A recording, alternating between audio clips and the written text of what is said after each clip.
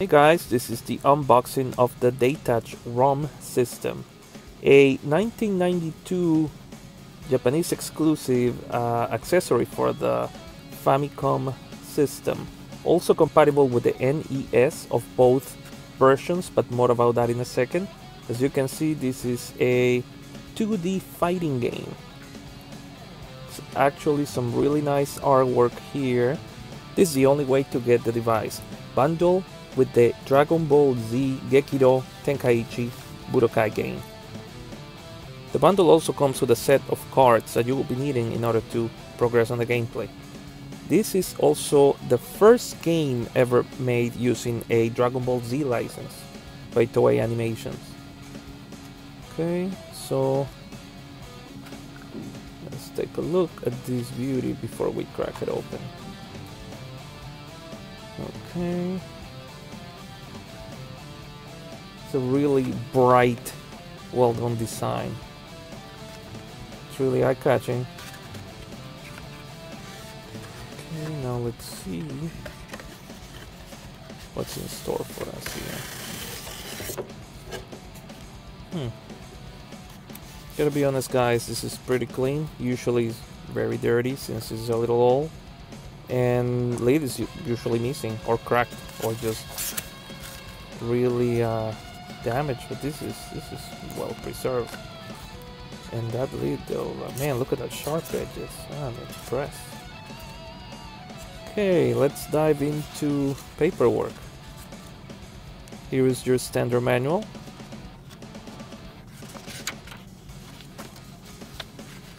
How to hook up the device, how to set it on top of the Famicom, a little diagram, how the game cartridge is inserted, that's some of the characters that you get to use from the get-go, a map layout for the game, title screen, loading screens, some details about the versus gameplay, stages, as well as indications on how to use the barcode. Stats. But enough about the manual. What's cooler than that is the next piece.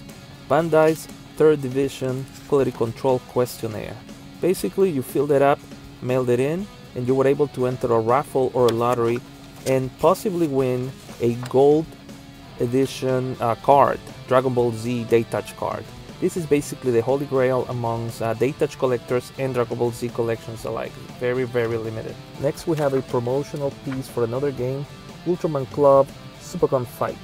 This is a Olympic style sport game. Very similar to the Kunio-kun series, who did a couple of those. Very, very common thing to do in Japan with other franchises.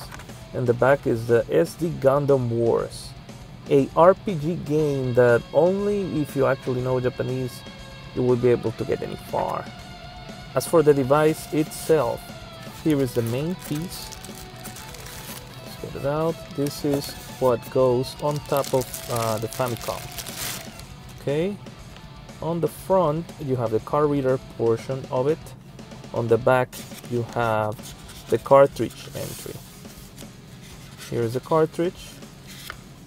It's a very tiny, very special size that basically it won't fit unless you have the device itself. The concept here is very similar to the Aladdin Deck Enhancer in the US, where you have your own small form cartridge and the only way to use it is with their unit. So the label facing up sits on the back of the unit. The ROM cartridge, as they call it, and that gets secure first, and then you put the unit on top of the Famicom, and it has to be in that order, and we'll go over the reasons why. But first, let's dig into the deck of cards. Almost every game on the Datach series comes with a deck of cards, and there's a reason why, because you need to scan them. They have barcodes on the back of it. And in order to progress in the game or to unlock characters or items, you will need the cards. In the case of this game, you cannot even start it without the deck of cards. Of course, you can use random different type of barcodes, 12 digits and 8 digits if I'm not mistaken. But more about that in a second. Now let's see how to hook it up to the different consoles.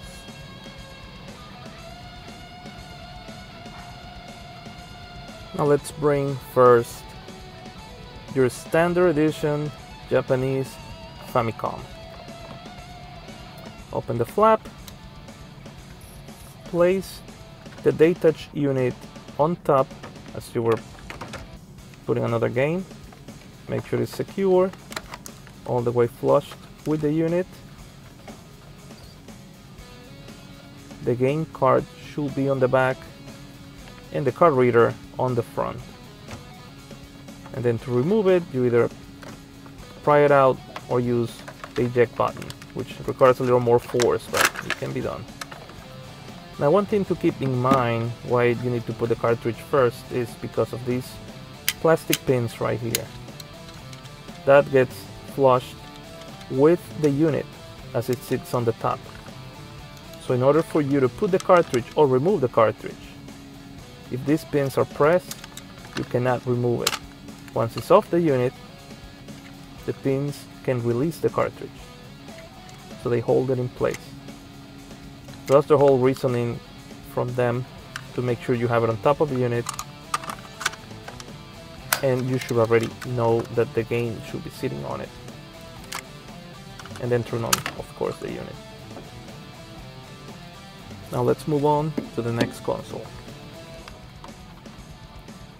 The top loader NES.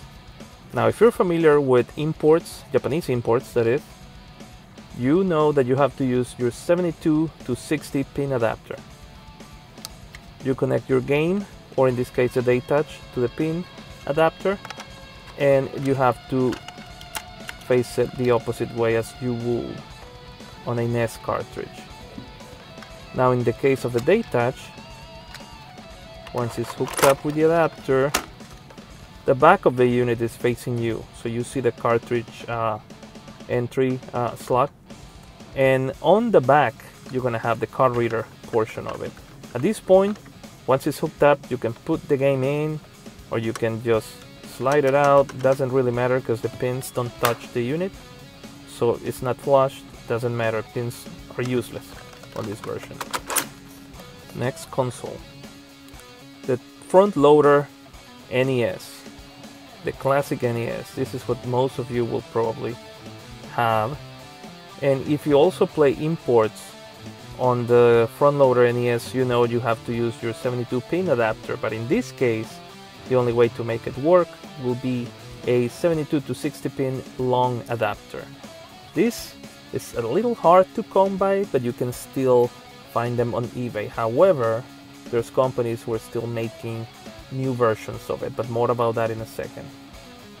So you slide your cartridge adapter in, and before you lower it, you bring the unit, hook it up, and then bring it down.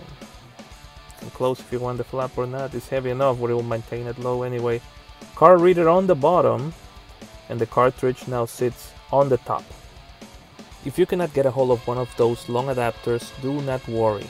MuramasaEntertainment.com has came up with their own Famicom long converter.